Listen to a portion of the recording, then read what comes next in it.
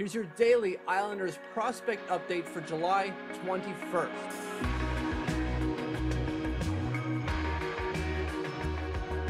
As always, make sure to hit that subscribe button, don't miss a video. Also, head over to Twitter and follow @TLOMitch, that's me. Don't miss any breaking information on Islanders prospects that I've yet to cover on the channel.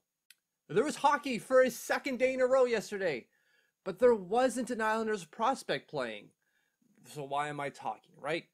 Well, because he was left off of the team that did play. So 2 days ago, Finland played their first of a series of friendlies before they head over to the United States to play in the Summer Showcase.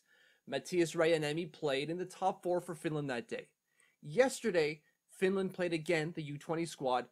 This time they played against the Czech Republic, and Matias did not play. Now, that might be a cause for concern for some people. I'm not concerned in the slightest. It means nothing. It's 2 games in 2 days after they haven't played for a while now. This is all about conditioning, and it's also all about Antti Pennanen looking at all of his options. Right? Not everyone played yesterday. I'm just looking over the list here, and there's a lot of missing players that he rested for that game against the Czech Republic. So while Matias Rajaniemi did not play, that doesn't mean he won't factor into the top 4, as we've already established, not only ourselves, but just speaking to the coach himself, right? Like, go back to the chat I had with him a couple of days ago, and he said for sure top 4, at least at the Summer Showcase, and for sure top 6, maybe even top 4 when it comes to the World Junior Championships in January, which is a long time away. So there's no worry here that because Matias Rajaniemi did not play yesterday, that he's fallen out of favor. He had a bad game and it's not going to happen. Oh my God. No, he's going to play. He's going to be at the very least in the top 6 come the World Juniors, but certainly top 4 when they go to the United States in a couple of days. Like, it's pretty soon that they head over to the US for the Summer Showcase against the US national team and the Swedish national team, where other Islander prospect Alexander Ljungcrantz will also be playing. So there's no cause for concern here that Matias Rajaniemi did not play.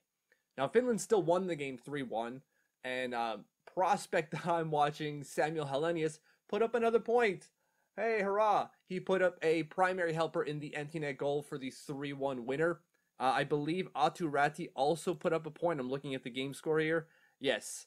He had a secondary assist in the second period goals to go 2-1 up, so in the game winner, I guess, with Samuel Koskela's goal. So Räty's still putting up a point, and the reason I bring up both is because Antti Pennanen really differentiated Samuel Helenius and Aatu Räty specifically, and then that's why I'm following them around. They're in the same draft class, but Räty is supposed to go in the first round, whilst Helenius is supposed to go in the second round.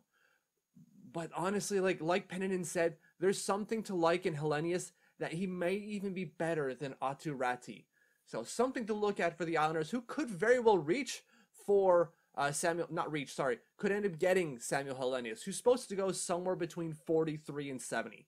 He should very well go in the second round. How late? We'll see. So thank you for subscribing. There might not be an update tomorrow because there's no actual hockey today for an Islanders prospect, but if something happens, probably because of the Seattle expansion draft, I might have another video, at least in terms of daily. I'll probably have another one anyways. So thank you for subscribing, and we'll talk to you later.